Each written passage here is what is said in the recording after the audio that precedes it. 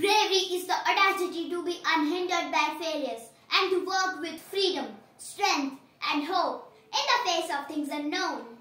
A warm morning to all. My name is Sakshi. I am from Leonard Model Secondary School and today I am here to share my views on my theme, India, the home of brave. India, the symbol of unity in diversity. As we know in India, many religions and cultures are breathing with equal love and respect. As everyone is free to follow their own religion and we are very fortunate about it. We know that India was a slave country of Britishers and people of that era had gone through with lots of struggle, immorality, atrocity, disrespect and starvation.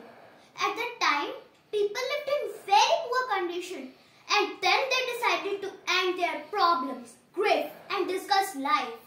This was the rise period of our nation's real superheroes like Subhash Chandra Bose, who light up the fire in youngsters, and as a result, Bhagat Singh, Sukhdev, Rajguru and many more brave heroes jumped into this battle, and then so many females such as Kasturba Gandhi, Satyavati Devi, Savitribai Phule, and the one who is the strongest and bravest female of our nation, who is Rani Lakshmibai, who fought with Britishers even without caring for her child, carrying her on her back.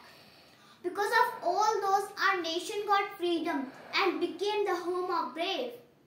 It is courage, courage, courage that raises the blood of life to crimson splendor. Live bravely and present a brave in front to adversity. Thank you.